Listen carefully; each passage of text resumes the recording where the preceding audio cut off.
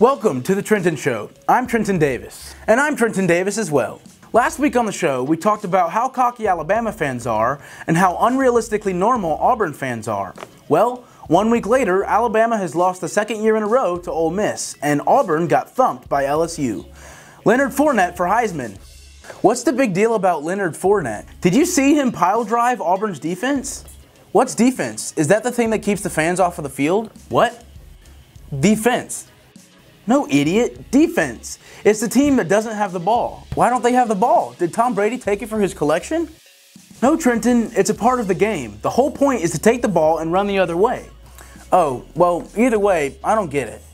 That doesn't surprise me. Oh yeah, I heard a joke the other day and I think it was funny. What was the joke? Why did the football player think the defensive line was foreign? Why? Because he said he was Russian. That was the stupidest joke I have ever heard. It was? Yes, it's like you took the most basic part of football and told a joke about it. That doesn't make people think you know anything about football. Yes, it does. I know a lot about football. Trenton, if you don't know what defense is, you don't know much. Ask me anything. All right. What is a Heisman? Easy. It's when a player tries to get the other player to look him in the eyes. He says, "Eyes, man." What? No, a Heisman is the award that's given out every year to the best player in college football. Oh, well, give me another one. All right. If you don't get this one, you don't know anything about football. Try me. What is a field goal? That's easy. A field goal is the condition the people mowing the grass want the field to look like. It's their field goal. Are you kidding me? What? You didn't even get that one right. I don't understand. Of course you don't. You don't understand anything. You're an idiot. You know what else I don't understand? What's that? How does something get famous? What do you mean? I mean, the stupidest things get famous today. Whether it be a video of a kid going to the dentist going viral, or a game where all you do is literally touch the screen to make a bird not hit the pipes, anything can get famous. That is true. Anything at all can get famous. In fact, there are many celebrities that many people know of just because something they did went viral. Maybe we should take advice from those people so we can go viral. I don't think that's exactly a good idea. We see where Justin Bieber is. Well, he seemed to figure out how to be well known by people. Yeah, maybe a little too well known. And I don't think there's a formula to going viral. Well, Hilary does. As if she isn't viral enough, she teamed up with America's two favorite people and took a selfie with them. And who might that be? Kim Kardashian and Kanye West, of course. Why did she do that? She said on The Tonight Show that Kim and Kanye came to one of her events and asked her to take a selfie with them. Hilary also said Kim was a selfie pro. Oh, really? Yes, but I think she was just fangirling over Kanye and wanted a picture with him. I would too if everybody hated me. Wait, are we talking about Hilary or Kanye? Yes. While on The Tonight Show, Hilary managed to impersonate one of her opponents in the presidential election. Who do you think that was? Mr. Huge?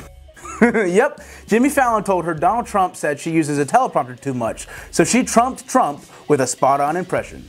You know, I have used them from time to time. I learned that from watching how successful President Obama was, because he knows what he wants to say, and he really is intent upon delivering it. But I could go more stream of consciousness.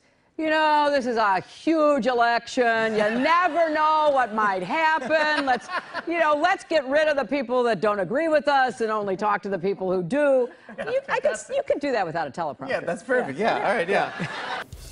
The Pope came to America this week.